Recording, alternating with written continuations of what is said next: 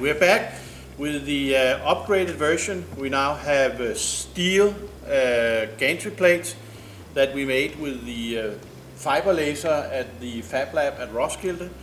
And we have also made a number of different upgrades. We have switches on, we have added a spoil board, and we'll just show you a few details, and Martin, he will do that in a second. So we added some extra features to this one. We added some limit switches here on the different gantries. They are connected to the rails here on all the ends of the rails. And this one is going to, when they get in contact, it's going to do some limits, preventing machines from going further.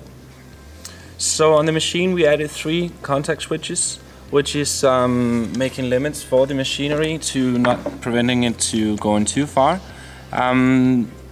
We installed some corner brackets here, angle brackets, which is gonna help making contact with the switch. So as it goes in, the switch hits.